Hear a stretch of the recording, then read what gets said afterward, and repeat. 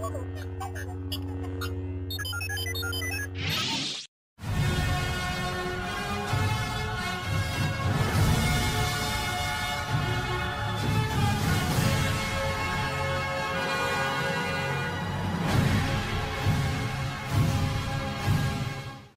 guys, welcome back to the channel, the Crypto Lightsaber back again. Another Plair update, and I know some of you love them and some of you hate them. But if you hate them, just simply don't watch the video, and if you love it, then please do. Okay, so what am I seeing in the Plair chart? Obviously, you saw my video yesterday. I was kind of mocking some of the moon boys in the Telegram a little bit, but it wasn't meant for you, it's meant for the bullies. Okay. And we've seen roughly a 30% drop across the charts on Plair. Okay, Plair VAT, we've seen a 30% drop, I believe. Yeah, 30%. And let's go over to here and have a look. Make sure I'm not telling Paul, because we're not counting that wicking. We'll go from there. And we say, okay, it was a little bit more, but retrace, about 25, well, 30%. Okay, so as you can see, Plair does seem to be holding this level at the moment. All right, so let's just mark that out for you guys. You can see Plair is holding that level. All right, let's just get that on point. We don't want to see it break below that level, because if we do, there doesn't seem to be a lot of support that could potentially catch that. Alright, so it is a long way down. I think the next support level we've got, if you class this as a support level, because there's not much price action there, so it's a very thin support level. Let's just mark that out. Obviously we've got a bounce off it already over here. Is it worth? Let's just get the Fibonacci tool out and let's see what's been happening on this chart. We take it from around here and bring it to the top. Okay, so we actually got a bounce off the 786 level over here. Let's just make that bigger. Okay, we've got a bounce off the 786 level over here, roughly brought back up, so now it's holding a 0.618 level. Okay, so it could be a buy area. Definitely, that's the level you want to look to for a bounce. But we already did see a bounce over here. Okay, off the 0.618 level, we've seen it come back down to retest the 0.618 level. If we do lose that level, the next level we're going to be looking at is the 0.786, and if it does fall below that level, then it's not a good look for Plair. Okay, and that will probably be mirrored across the charts. Okay, so I don't need to go and what's going on.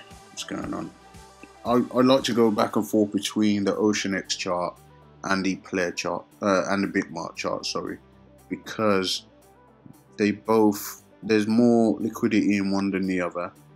Sometimes the other one looks better than the other.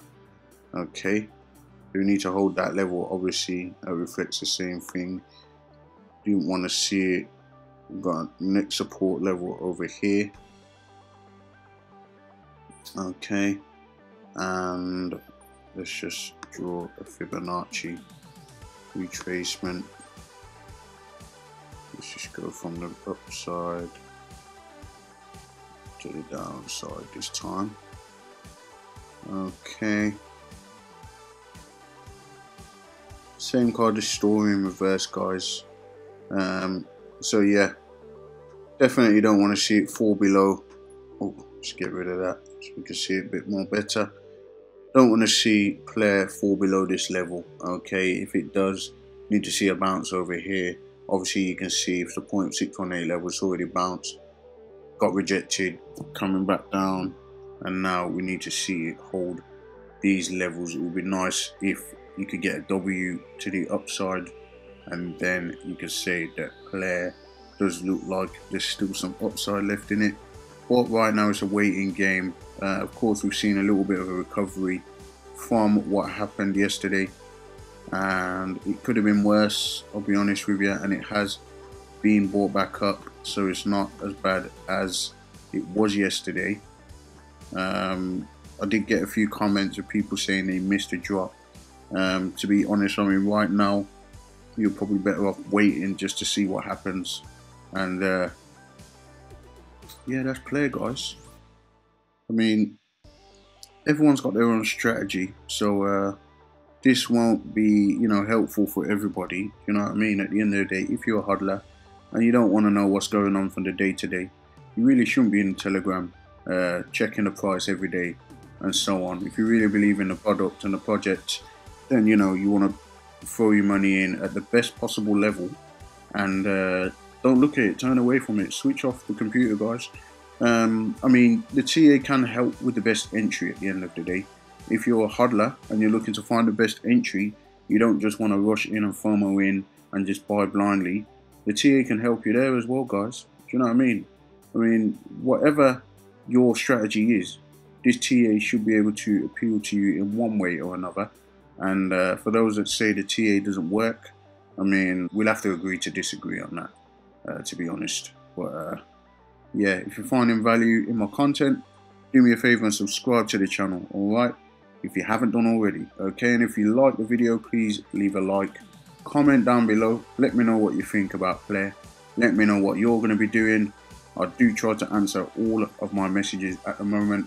There are a lot more coming through lately, so it's taking me a while to get round to all of them sometimes. And I keep my phone on silent because the notifications are just, I just can't take it. Like all the time, Telegram, YouTube, the wife, you know, I just got all angles, you know.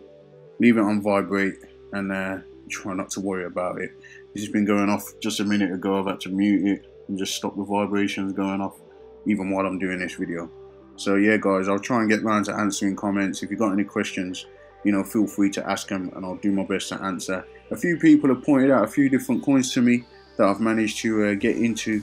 Ended up getting a Uniswap account as well and buying a coin on there. So yeah, keep those coming, guys. It's all good. Let each other know about the hot new projects. And yeah, like I said, if you haven't done already, subscribe, like, comment, and I'll see you again in the next one.